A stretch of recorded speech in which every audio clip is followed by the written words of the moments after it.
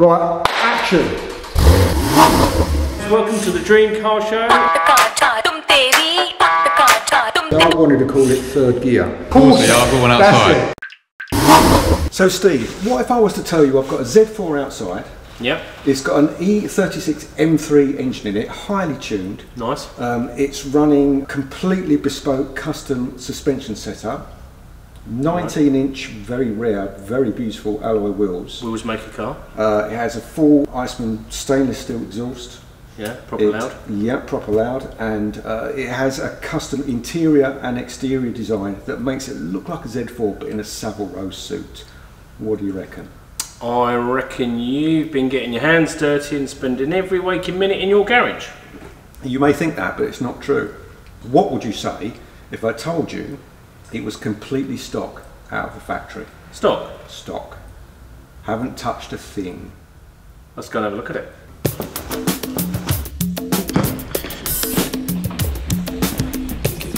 I'm intrigued, come on. All right, I'm coming. Hello, what have we got here? Wow!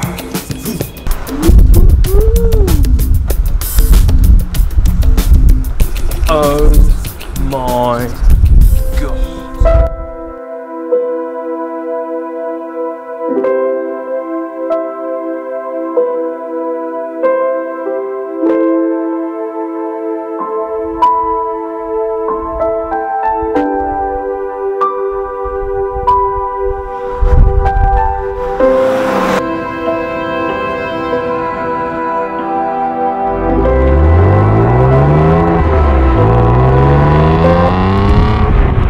So come on then, tell me exactly what this car is. Well, this is an Alpina Roadster S. Probably like most people out there, a bit vague on Alpina. Yeah. And this particular car, you probably possibly not even see one on the road. There was only, Well, I've never seen one. There's only 167 of them ever brought into the UK. That's proper exclusive. Proper exclusive, yeah. You can see a little plaque up there, which I'll point out on the camera. I always thought Alpina was just this hardcore tuner. Yeah. That just, you know, fettled with BMW. So I had no idea that they're actually they did an things actual like manufacturer. This. Yeah. Well, that's it. I think you've hit the nail on the head. Like most petrol heads out there, they're aware of the name Alpina. Yeah. But they're always a bit hazy on the detail. Yeah. And they're like, do they think it's just like an in-house tuning company, or is it like AMG is to Mercedes or something? But you know, BMW have got the M division, so they don't really need that. I suppose it's a bit like Brabus with Mercedes, isn't it? Alpina, they're really tiny. They make tiny numbers of cars. Like BMW and Alpina are very closely linked, but they're separate. And if you buy an Alpina, it actually will come with an Alpina VIN number. Yeah, and there's funny stories. Like when I first found this one to buy, and I did the routine, you know, HPI check, it come up chassis number, VIN number not recognised, and I immediately thought, well, there's alarm bells. Can't chart. And I couldn't suss it out, and the previous owner couldn't suss it out. And I think then he actually phoned Alpina, and then that's when even I found out then that these have two VIN numbers, because obviously it's manufactured by BMW as a you know, as a chassis and a body and all the rest of it, as a shell. And it has a BMW VIN number in it. But then when it goes to Alpina and it gets like custom built with their engine and all that kind of thing, it then has the Alpina VIN number on it. So when you all buy one, make sure you look at the Alpina VIN number. But it's this is a car, as I think we mentioned, like Alpina. Well, they originally took the base of the M3 E36 engine. Right? So it was E36. What did I say? E46. E46, yeah. It's all in the detail. Yeah. Okay, let's just sort of run through the stats on this car. I mean, bear in mind this is what, nearly 15 years old now. Yeah. What kind of horsepower are we talking? This is 300 brake horsepower. It's about 360 newton meters of torque. Obviously naturally aspirated, 6-speed ZF gearbox. The Jag behind, he's obviously been to the golf club. Yeah. most people were vaguely aware of Alpina as a brand, but not know the details of it and their history. They've got such a rich history. They were involved in racing, the Spa 24 Hour, all this kind of stuff. They won many races. They had people like Nicky Lauda, Jackie Hicks, all these people raced for them. So were they sort of focusing on speed or reliability? I think their kind of remit was, especially for something like the endurance races, they decided to make sure their cars were so well engineered they would stay the course. Yeah, they know very they don't durable. break down. Yeah. And they just won purely through the beauty of the engineering, really. And then once they kind of got a bit of a name and people started hearing Alpina, so people wanted to buy them. As the saying goes, isn't it? Win on Sunday, sell on Monday. And I think, like for me personally, what a recipe for a car. Really well sorted suspension, handling I must say, it rides so well. Yeah, we're on a rough considering it's on very low profile tyres, 19-inch rims. Yeah. And this road in particular is not the smoothest on the planet. I'm blown away by how well it rides. I think it's your turn to have a go. Best thing you've said all day. This is your first drive in an Alpina Roadster S. Yeah. Now nice. in your job, you've driven a few cars, haven't you? Yes. I mean, I'm talking, give us a few examples. Top end stuff. A Pagani Zonda PS. Wow. Porsche 918 Spider, LaFerrari. Ferraris, yeah.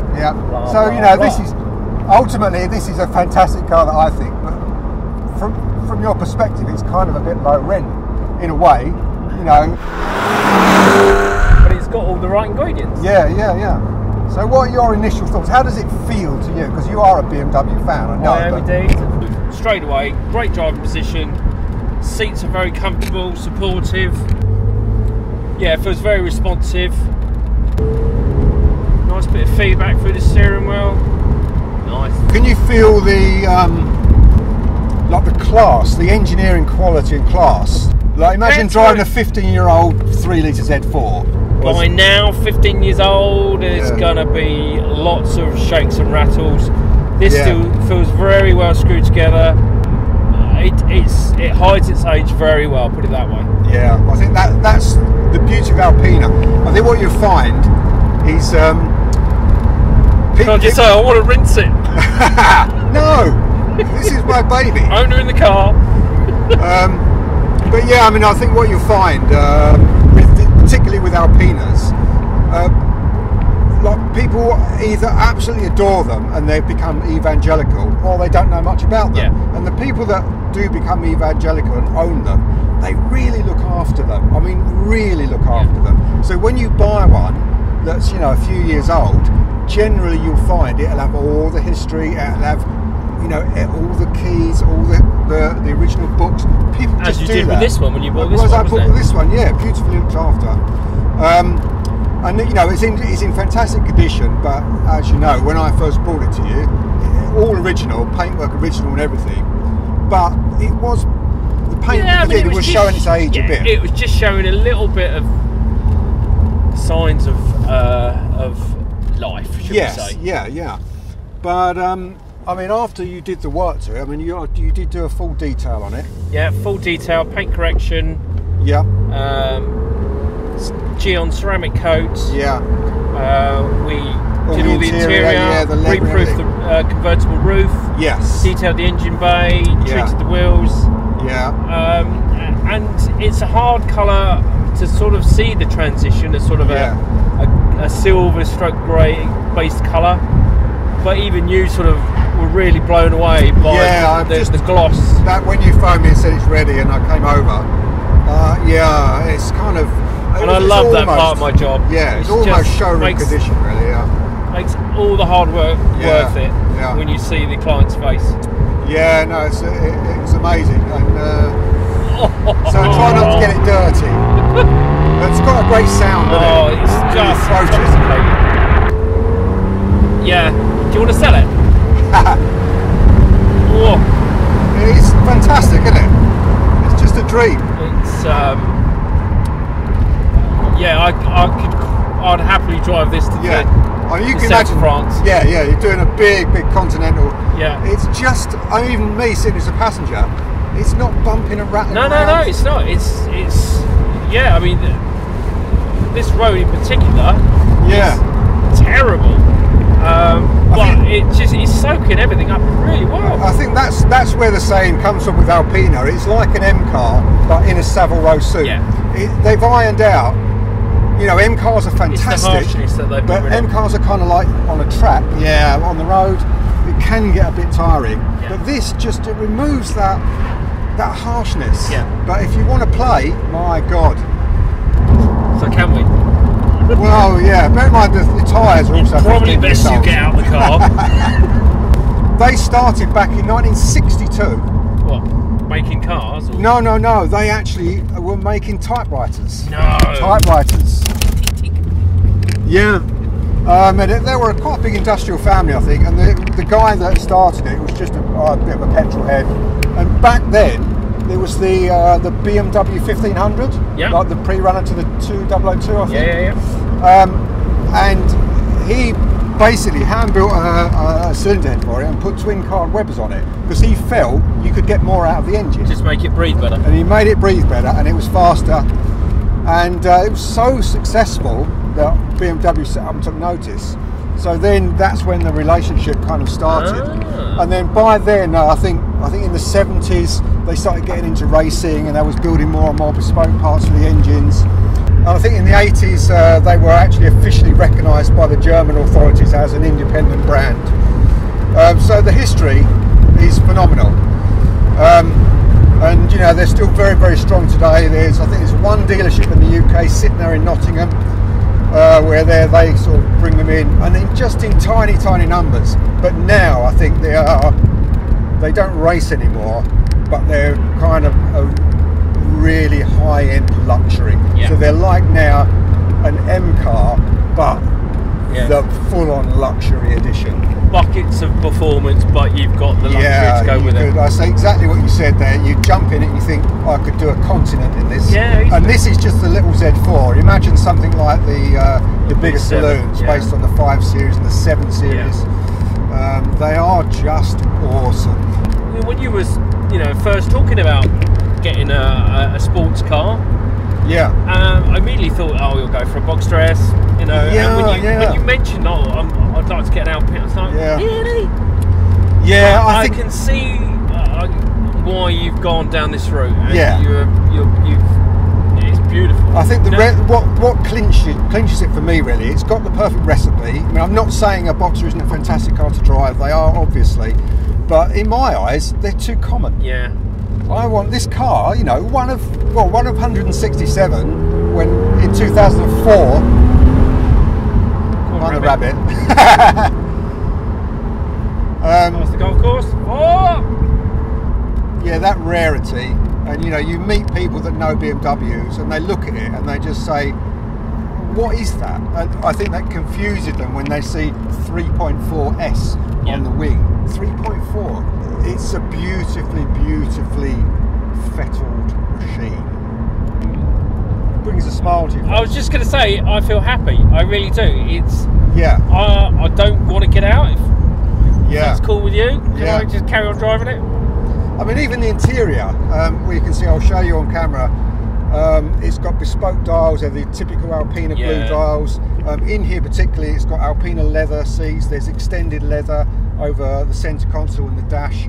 But this is early days. You just look at them now. Have a look online at the interiors of Alpinas. Oh my God, just absolutely beautiful. But if you put this next to a 15-year-old Z4M, the interior feels much more special in this. In this, yeah, it is a special thing, very special thing. And the sound. What sound? Did you say you want sound? A little bit of sound.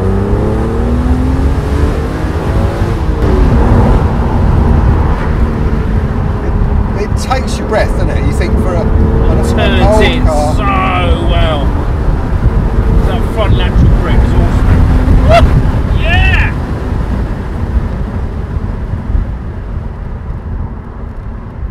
And the crazy thing is, you think how much Z4Ms, well, maybe particularly the coupe, how much they're going up in value. Yeah. And they're rare, but nowhere near as rare as this. But at the moment, you can find a really good, well looked after one of these for probably around 15 grand. I think it's a good buy. That is. It's a good buy. You know, even if it's not for investment, just for a toy to play with, And that you're not you going to will lose any love. money on it. You won't lose money, and you will love it. It is fantastic. And because it's from a very small manufacturer, even the road tax is 175 quid a year. You're joking? I think Really? the Z4M's 500 odd, whatever. So you've got all of that. You think Alpina, I don't want to take it up to Nottingham to get it serviced. No, any BMW Any local dealership, dealer any will do local it. dealer Yeah. will do it. Same service, and they've got really long service intervals. The M is probably 6,000, 7,000 miles you need a service. Yeah. This is normal BMW, you know, maybe, I don't know what they are, what, 12,000 miles? 12,000, yeah. It's all normal BMW. So it's kind of, it's just win, win, win, win, win. Well, you've bought a little corker here, mate. Yeah. Love it. I'm just trying to work out how I can keep hold of it. 'Cause I really, I'm sold on this, mate. Yeah. I'm I think absolutely sold on this. it comes back to why we're doing the Dream Car Show. Yeah. And I think, you know, most people think, oh, Dream Car. Supercars. Yeah. But it's not. It's what poster do you have on your wall as a kid? Your interpretation of the dream car. Well, and the thing is, it's like, maybe this isn't my dream car. I think a dream car are the ones that are perhaps not attainable. Yeah. But this is kind of the dream car that I can reach. Yeah. You know, and I think when you get the car that you can actually access and you can afford and you can run, and it's a great car, I think you totally fall in love with it. Yeah. And yet you still have your dream cars.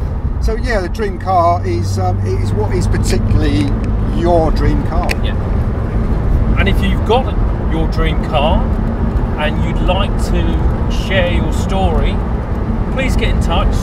Check out the details below, and we'd love to hear from you. Yeah, we'll make a film of your car, and you'll have a pair of cocks talking bollocks. Yeah, we'll make a great film and feature your car.